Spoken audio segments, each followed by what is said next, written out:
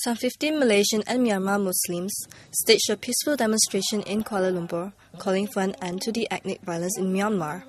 The Malaysian Assembly of Mosque Youth, or MAMI, organised the gathering in a show of solidarity over the plight of the ethnic Rohingya Muslim in Myanmar. MAMI Secretary Shahlan Sarudin says the group will present Prime Minister Datuk Sri Najib Tun Razak with a memorandum. The group is urging the Prime Minister to send a diplomatic message for Myanmar to stop the ethnic clashes and discrimination against the Muslim minority there. Memorandum diplomatik atau teguran kepada kerajaan Myanmar ini sudah perlu sangat kerana kita tidak mahu mereka mengancam keharmonian ASEAN ini.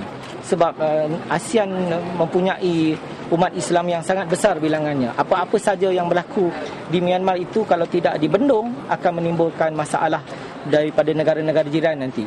Shahlan says MAMI will release a joint statement with the other religious NGOs to Myanmar President Thein Sein over the matter.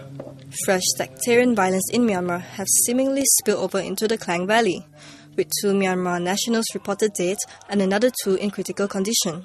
Last week, police picked up around 1,000 Myanmar nationals and held talks with the leaders of the opposing groups in a bid to quell the escalating conflict.